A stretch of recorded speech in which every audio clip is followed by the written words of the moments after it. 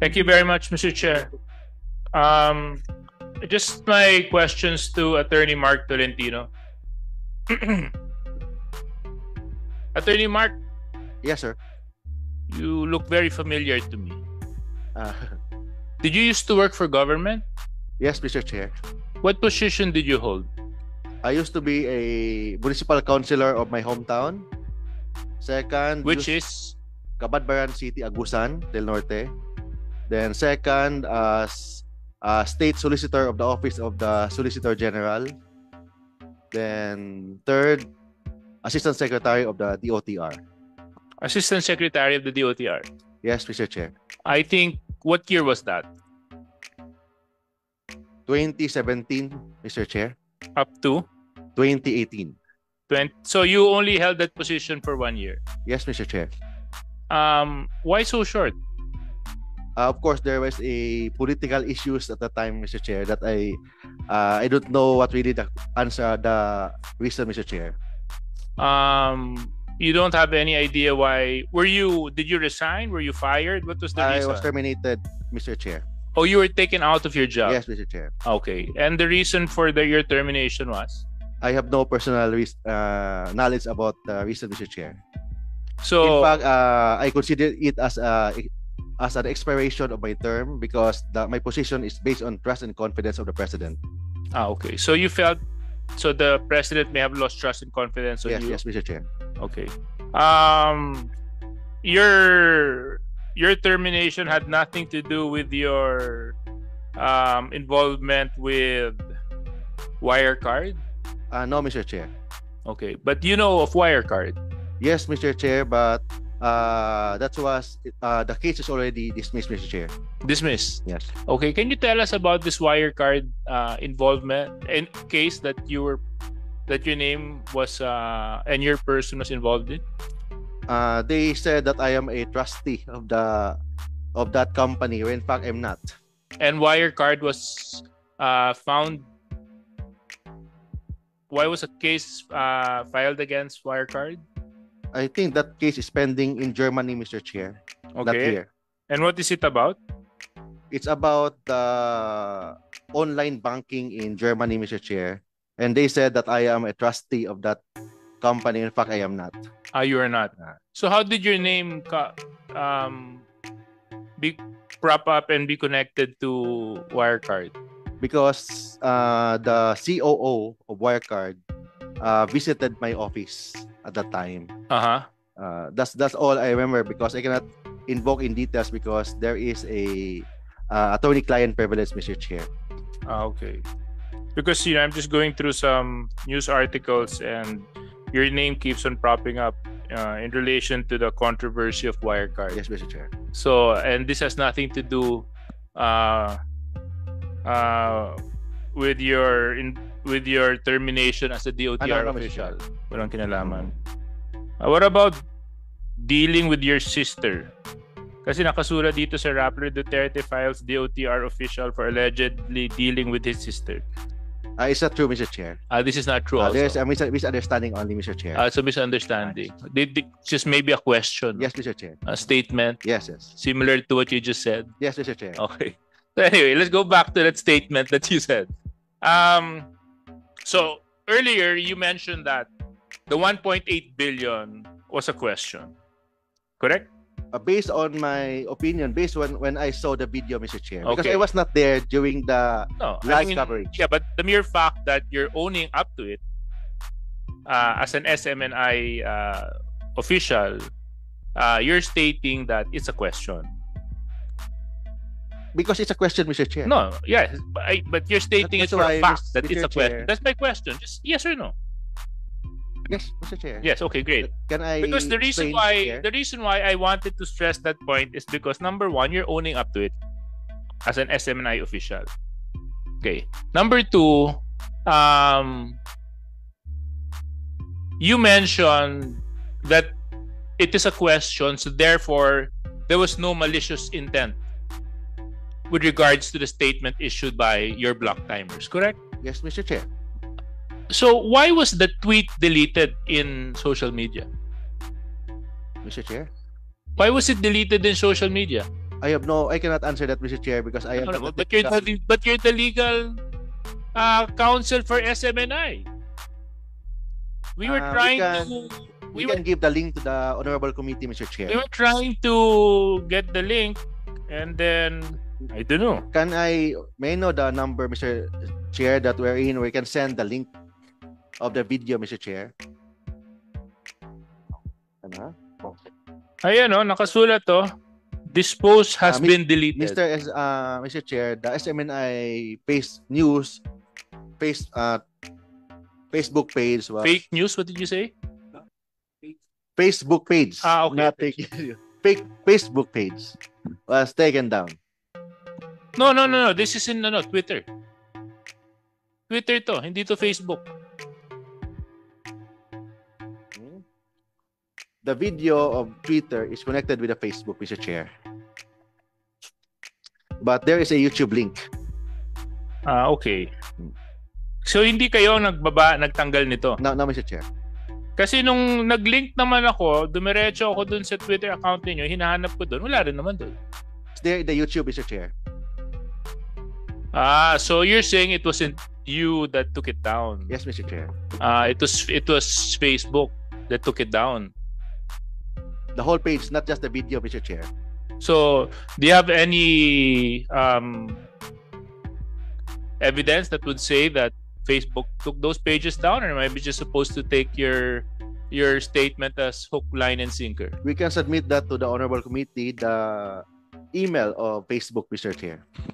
Okay, sige, fantastic. Kasi it seems like it's not the first time that tweets have been and posts have been removed from the SMNI network and for social media pages, especially when legal questions are involved. No, let me just go back. So you mentioned that this show of Ka Eric and Dr. Badoy, is that correct? Yes, Dr. Badoy. Yeah. Former USEC. Yes, Chair. Okay. Naka-black time sila. Anong arrangement nyo sa show nila? Co-prod, Mr. Chair. Ha? Co-prod. Co-production.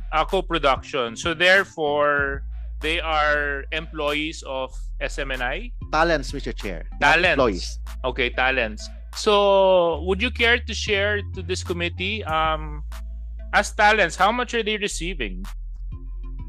I think 100,000 a month, Mr. Chair. 100,000. And do you have a contract with your talents? Yes, Mr. Chair. We can submit that to the Honorable Committee. Do you have a copy of those contracts with you now? Can we submit that, Mr. Chair? Still in our office, Mr. Chair. Okay. So, Mr. Chair, may I request that we subpoena the said documents? Mr. Chair, thank you very much. That those documents be submitted immediately before the next hearing. Yes, Mr. Chair. Thank you. Okay, thank you very much.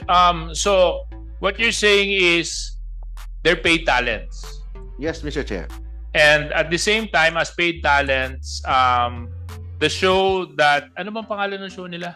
Laban Kasama ang Bayan. Laban Kasama ang Bayan. Yes, Mr. Chair. Doon sa Laban Kasama ng Bayan. Kasama ang Bayan. Kaninong bayan? Pilipinas, Mr. Bayan, okay. Laban Kasama ng Bayan. You are familiar with the show? Yes, Mr. Chair. Yes. And you watch it regularly, I assume? Maybe once a week or twice a week.